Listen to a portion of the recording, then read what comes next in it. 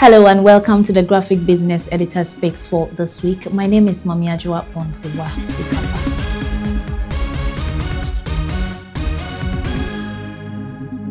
In this week's edition of the Graphic Business, an economist and chairman of the Finance Committee in Ghana's Parliament, Kweku Kwatin, has revived the debate on how realistic it is to have a single market under the African Continental Free Trade Area Agreement.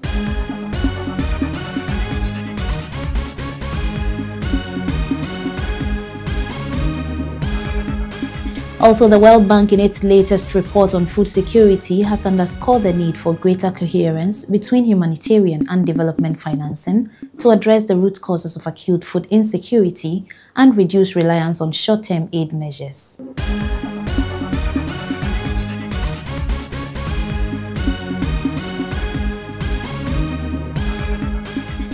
The executive chairman of the KGL Group, Dadey, has advised entrepreneurs to be resilient through innovation to overcome challenges, especially during turbulent times.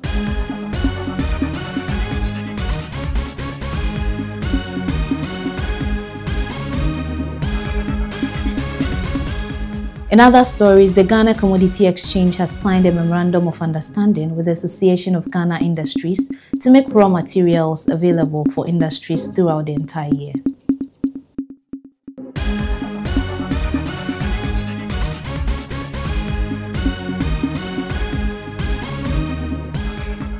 In Graphic Business editorial for this week, the paper holds a strong view that the Electricity Company of Ghana must get its priorities right.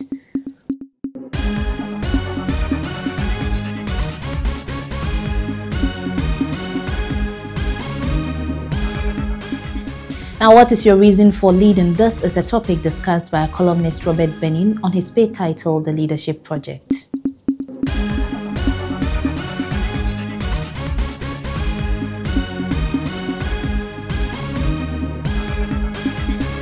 Frederick Poku-Akins discusses what makes a board great in emerging markets. Our SME page also discusses from job seekers to job creators how to establish a successful business.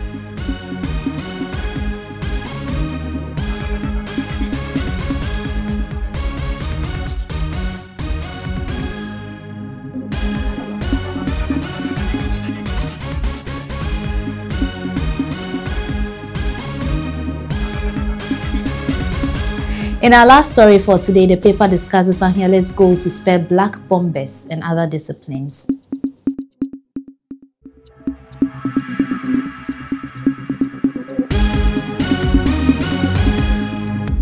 That's how we wrap up on this week's edition of the Graphic Business Editor Speaks. My name is Mamiajua Bonsewa Sikapa, coming to you from the studios of Graphic Business, number 3 Graphic Road, Accra. Kindly subscribe to the Graphic Business on Graphic News Plus app you can download from the Google Play Store or the Apple Store. Also connect with us at Graphic GH on our X Spaces every Thursday for insightful business conversations.